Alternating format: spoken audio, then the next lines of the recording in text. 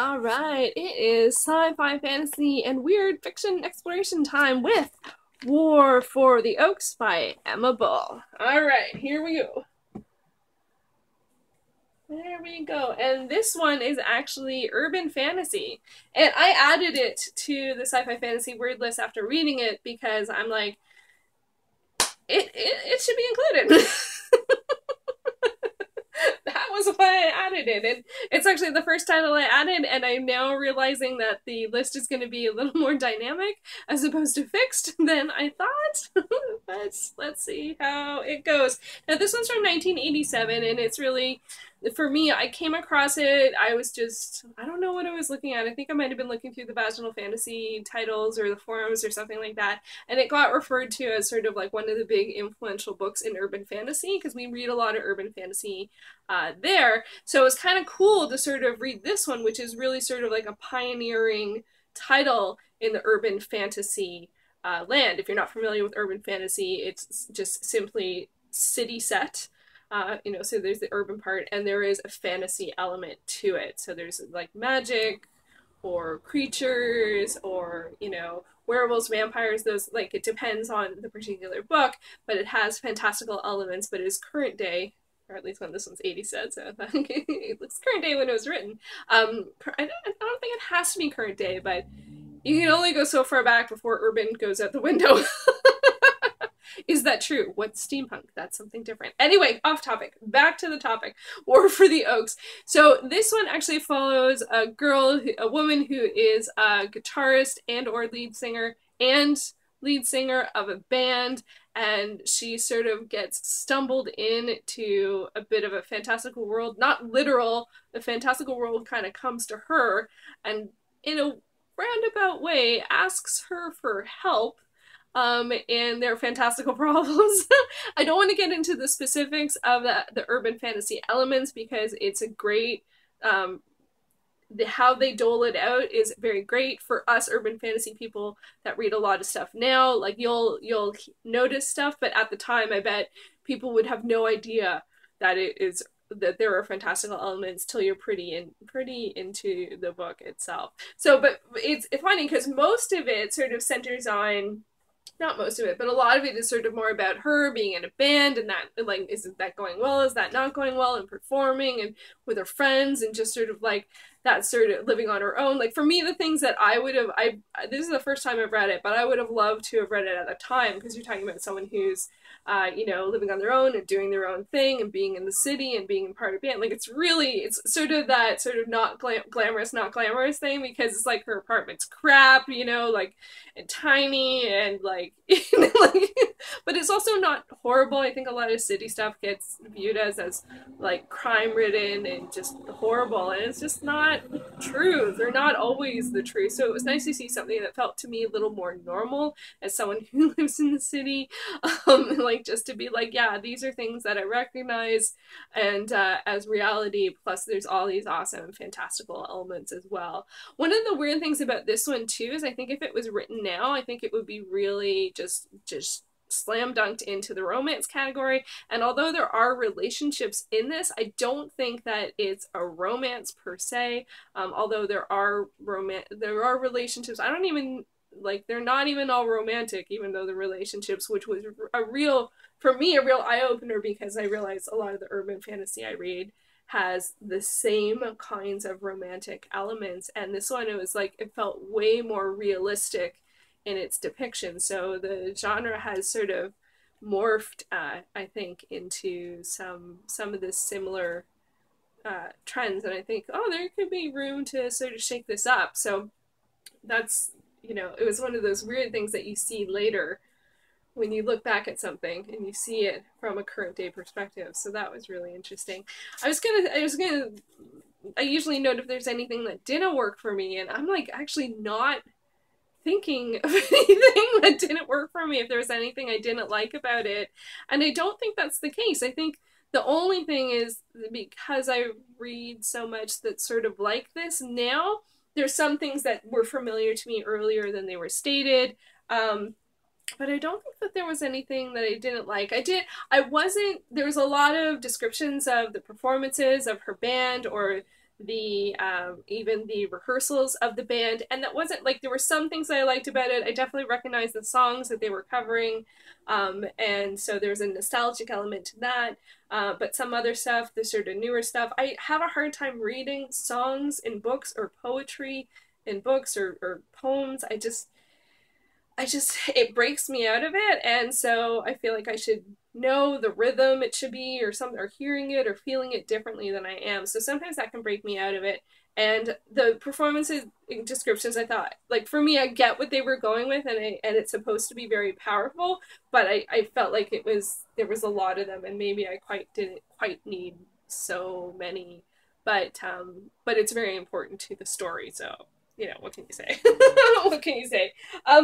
But yeah, it didn't work for me. No, I actually thought this was great. It was also really, gosh, it was really nice to read something in this kind of world that was a standalone novel. Again, now everything is like the never-ending series, especially some of the urban fantasy ones, especially some of the ones that I love. I just feel like they're never gonna end. There's just one more.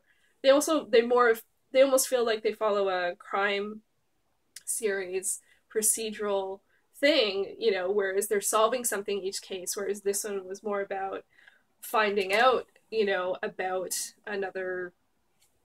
the fantasy elements. I gotta get to the spoiler zone so I can tell people what I'm talking about here. But, it's a little more discovery, and it was a little, I don't know, it was a little more epic, which is amazing to get in one volume. So or one novel. I really did appreciate that. And I would actually recommend it, especially since it's one book. Like, honestly, and especially if you have any kind of nostalgia for the 80s and you like the music of the 80s, there is something particularly wonderful about that. If you're not familiar with it, that, it's probably not going to hit you as much as it hit me. And I think all the chapter titles are actually song titles, and just there's that added element that was really great. Now, one of the questions I tend to ask myself is, would I read more from this author? I'm trying to be very author focused with this exploration, but this author hasn't actually written that much else. She does have starting in 2011, there's this Shadow Unit sort of series of novellas written with a bunch of other writers, including Elizabeth Bear and Amanda Downram and Sarah Monette, and they're Kindle books, I think, and so you buy one and you get like 3 or 4 books set in the same series, and I think they're urban fantasy, but they're also crime, so crime it's not really my thing.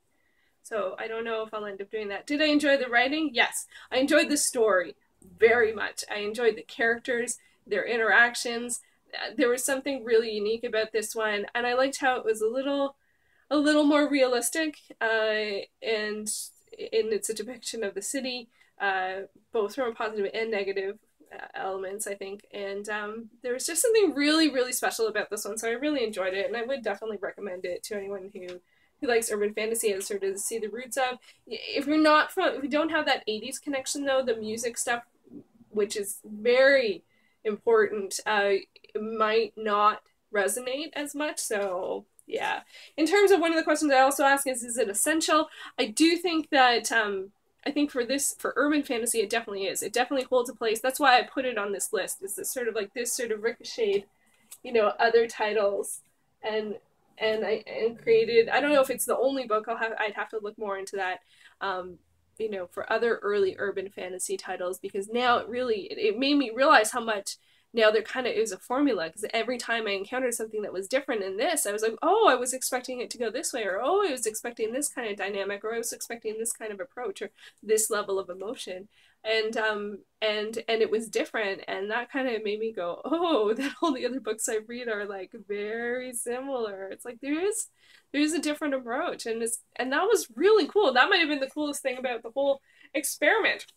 Okay, before we go into the spoiler zone, I'm going to share what I'm going to talk about next. And I'm like, crap, what is it? Herland will be the next thing I'm going to talk about, which is a utopic novel written in 1915, a feminist utopia. It's like a feminist utopic novel. It was quite amazing. And actually it's a good tie-in with this one, because this is female author, female protagonist, urban fantasy goodness. So next on to the spoiler zone for those of us who have read it, or for those of us who do not care about spoilers. I gotta say, like, once I once I keyed in that this is about the Fae and fairy and stuff, I was like, oh, like all these things sort of fell into place, and I sort of recognized different things and what you can and can't do. And I didn't even realize how many books I had read that were about fairy type stuff, like and like all of the things about not saying thank you or not accepting a bargain, you know, and all these things. I'm like, I know that. Oh, she's gonna get into trouble here, da da da da. So that was kind of funny, like, but I thought they really brought it out in a great way. I think it could have gone in different directions until they revealed that it was fairy. Like, I think it could have gone in different directions, whether it was some other, like some supernatural type thing or a ghost or who knows. I did find it a little weird that sort of the war, like the battles, I found it like, it felt like, you know, they were building up to that a lot, but then when they happened, they felt like there was one early, and I was like, what's going on? How can this happen so early? So the progression of time was a little bit confusing. I thought they were very gutsy with what they did with the characters, having relationships that didn't work out. And again, that made me think, wow, a lot of the urban fantasy I read is romance, and it's gonna go here, here, here, here, and here. What they did in this one was very different, and it feels brave but that feels strange because this didn't have the examples that we have now. But I really appreciated it, that it felt like the relationships were realistic, but that didn't mean there wasn't any romance or any emotion. Actually, emotion was really important, and I thought she was such a strong character and such a real character and true to herself, which was really nice to see, and I really appreciated that. So if you've read War of the Oaks, I'd love to hear your take on it, especially if you are reading it now for the first time, or if you read it in the 80s or earlier and have sort of seen the progression of the urban fantasy genre. I think that would be really wild to have had that experience. For me, I'm looking back because I read a lot of like the Mercy Thompson series, Kate Daniels, and there's a couple other like Mortal Instruments even, like where that's not fairy. Well, neither is Kate Dan. Anyway, I'm like, I've read tons of stuff with fairy stuff in it. Oh, a lot of stuff I didn't finish. But anyway, getting tangenting here. But yeah, if you want, like, yeah, and actually I'd love to hear just people's favorite urban fantasy novels. I should have put that before the spoiler zone. So anyway, there you go, War of the Oaks. It was a great read. I'm really, really happy that I found it, that I read it, and then I decided to add it to the list, because hey, it's my list. I can do whatever I want. Alright, thank you so much for watching.